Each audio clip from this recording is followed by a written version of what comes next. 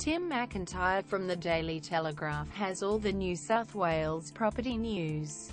Patonga Beach Hotel and the Pearl Beach oceanfront property home to Pearls on the Beach restaurant are expected to attract national and overseas interest from cashed-up buyers looking to crack coastal NSW's lucrative commercial market. While no price guide has been advertised, expressions of interest are being called on both properties.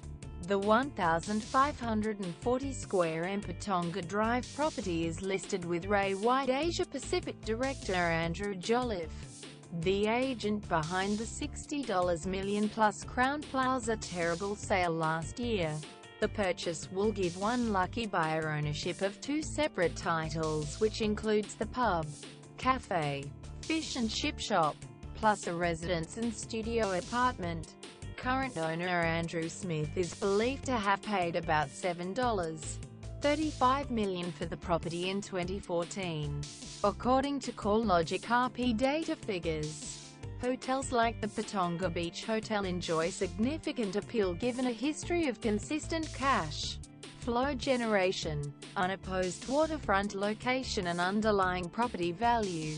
Quote, Mr. Jolliffe said, "In a marketplace where cash at bank looks increasingly like an impotent investment strategy, and investors are desperately hunting yield, buying oceanfront property complemented by a business operation enjoying both longevity and upside is an uncontroversially compelling mix."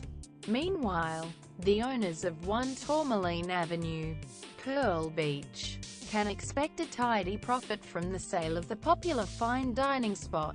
The prime beachfront property last sold 23 years ago for $590,000.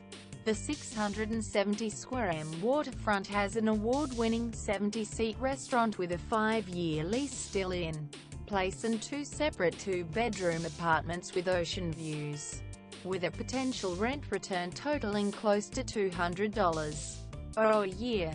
Listing agent Stuart Shaw, of Pearl Beach Real Estate, said the prime piece of real estate was an exceptional buy.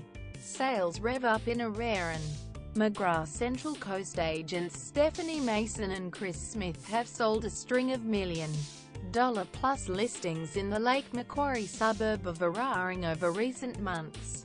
The highest sale price went to 1 East Street, which sold under the hammer at auction to out-of-area holiday house buyers for $1.56 million.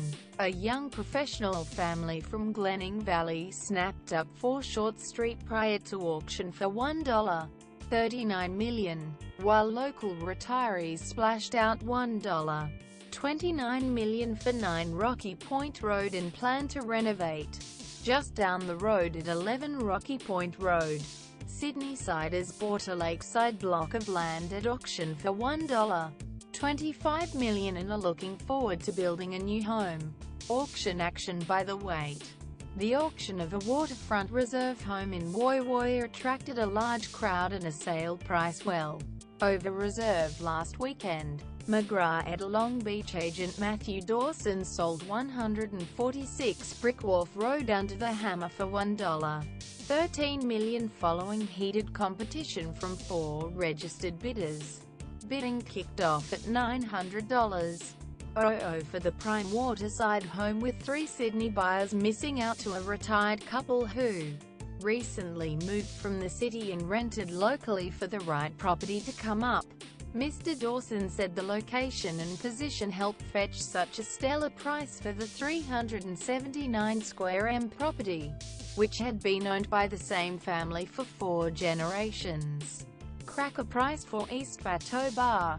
A young family from Long Jetty finally got to secure a spot in their dream coastal position of East Bateau Bay at auction last weekend.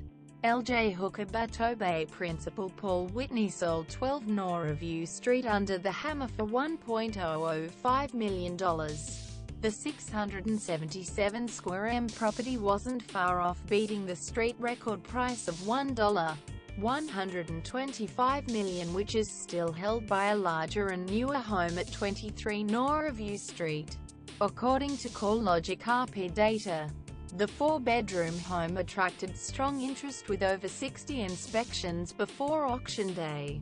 Hinterland Citrus Offren, an established and fully operational orchard in the heart of Kulnura, has hit the market for $2.2 million, boasting about 2,000 mature lemon trees and 2 large homes. The 1004 George Downs Drive property is set over 16 hectares of prime rural land. Coast-wide First National Wyong agent Michael Eslick is the listing agent. Acres of rural attractio. The off-the-market sale of a property in Holgate shows just how in demand the lifestyle acreage market has become around the Matcham, Holgate area.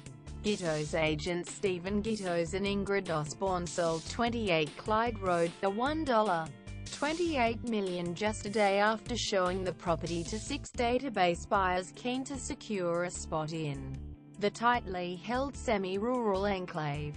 According to Ms. Osborne, a large number of trees were removed since the property last sold a year ago for $1.7 million. The previous sale took about 5 years to secure. Gem of a clifftop SPO.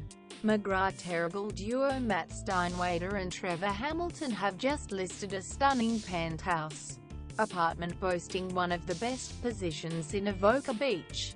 Set over a massive 656 square m. The luxury 4-bedroom residence at 615th Cliff Avenue offers a plunge pool and roof deck spa overlooking the ocean. Room for development. Ray White Commercial have just listed 2 landmark residential development sites in Gosford. Expressions of interest are being sought for 94 to 98 John White Way Drive and a corner block at Eranor and Albany Streets by September 13th. The John White Way Drive property has a DA for 39 units and offers views over Brisbane Water. Meanwhile, the 4,016 square m site on Eranor Street is zoned B4 mixed use and has indicative plans for 198 units plus ground floor commercial space which have not been lodged with council. Locals line up for Top Gong. 3 Central Coast real estate agencies have been named as finalists in this year's Real Estate Institute of New South Wales Awards for Excellence. McGrath Terrigal and Rainenhorn Terrigal Avoca Beach are shortlisted for the Residential Sales Team Award, while McGrath Longevity agent Brian Whiteman has been individually nominated for the Rising Star category. The team from Rainenhorn Terrigal Avoca Beach are also up for Innovation Gong at the upcoming October Awards night in Sydney. McLaughlin Partners Longevity Marketing and Operations Manager Rachel Lilly also achieved an individual nomination for the Corporate Support category.